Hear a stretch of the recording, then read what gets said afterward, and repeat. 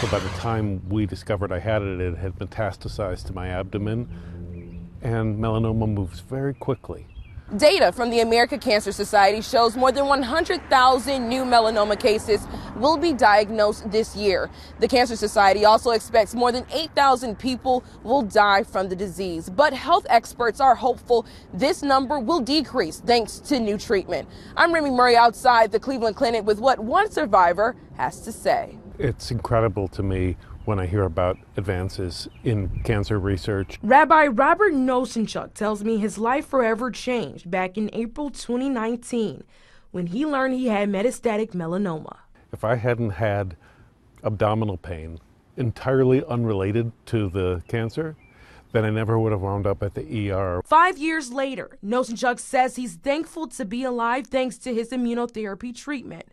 Now, on this Melanoma Monday and the start of Skin Cancer Awareness Month, he and Dr. Takjiao Truor are hopeful more people will have the same chance. That's because the FDA recently approved the first cell-based treatment for solid tumor cancers, offering a new option for patients with advanced melanoma who have not responded to other drugs.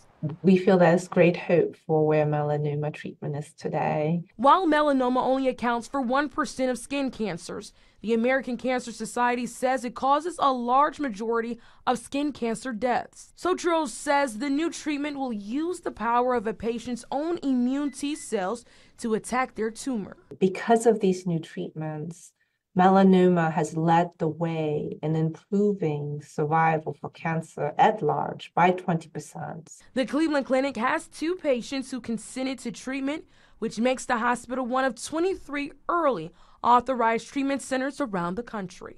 When I was diagnosed, there wasn't more than 2 or 3 years worth of data to give me as to how people have done. So now I'm part of the data 5 years later of people living longer. 3 weeks from now, Nosenchuk says he will have his 5-year scan to see if his cancer is in remission. In Cleveland, Remy Murray, News 5. Skin cancer is also one of the more preventable cancers. Risk factors include sun exposure, indoor tanning beds, family history, medications that suppress the immune system. The American Cancer Society says the older a person gets, the more they are at risk for melanoma. The average age of diagnosis, 65.